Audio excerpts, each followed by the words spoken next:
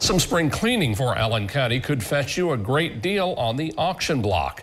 The show arena at the Allen County Fairgrounds is full of hundreds of items up for sale. The sheriff's auction sale is tomorrow starting at 10 a.m. You can find anything from bikes to clothing, chairs, computers, and even an industrial mixer. Outside there are engines, trailers, vehicles, and yes, a pizza oven. Most items are from county offices where others have been confiscated, and it all must sell. This is just a avenue to get rid of obsolete items that is no longer needed.